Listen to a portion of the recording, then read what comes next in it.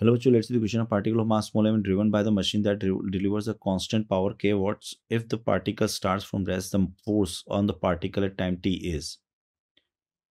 तो constant power चल रहा है, p is equal to constant again. So constant है तो इसको लिखेंगे m into dv by D T acceleration into speed power.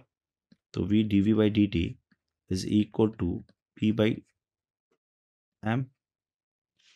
So v dv is equal to p by m into of dt.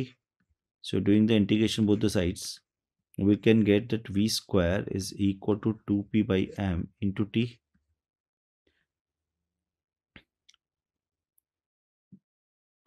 अच्छा, p का value क्या है यहाँ पे ध्यान रखें. और हमें निकालना क्या है, the particle starts from rest, the force on the particle at time t.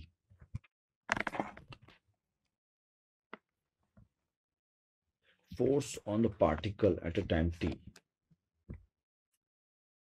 तो हम क्या निकाल रहे हैं, फोर्स निकाल रहे हैं किसी भी टाइम पर. तो जो वेलोसिटी आ गई वो कितनी आ गई, 2p बाई एम का अंडर रूट इंटू टी की पावर हाफ. तो यहाँ से अगर मैं एक्सेलरेशन निकालूँ तो एक्सेलरेशन कितना हो जाएगा, again D we by D T that is equal to root P को क्या लिख रहे हैं हम ना, 2k बाई एम, और टी की पावर हाफ का डिफ्रेंशिएशन हो जाएगा हाफ टी माइनस हाफ.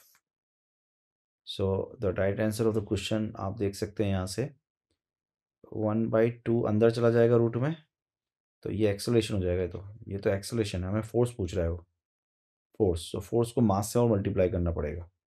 तो ये जो आ रहा है एक्सेलरेशन वो आ रहा है आपके पास k upon 2m into T minus half.